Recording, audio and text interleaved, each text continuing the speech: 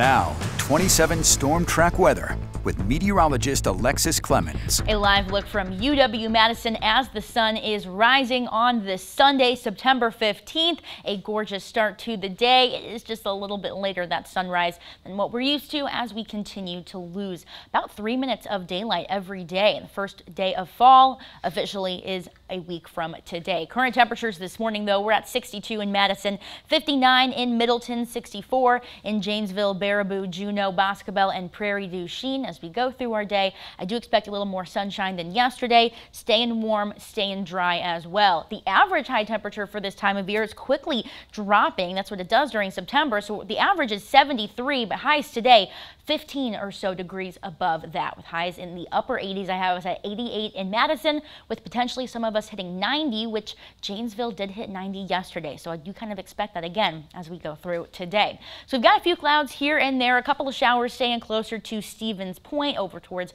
northern Wisconsin, to the central part of the state there. We're just seeing mostly to partly sunny skies through our day today. If you're closer to the Mississippi River, should see a little bit more sunshine, especially this morning as temperatures continue to climb well into the 80s. I'm also expecting partly sunny skies for Monday, and then by Tuesday we should see more of that sunshine there, and we'll track that as we go into a Wednesday, Thursday, most of this week as well.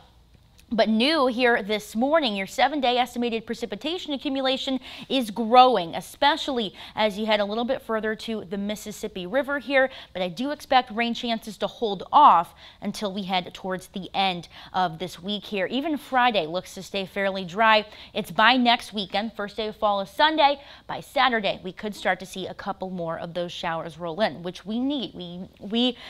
Thankfully, the spring and summer months set us up very well. We are at 35.91 inches of rain on the year. That's the 6th highest year-to-date total.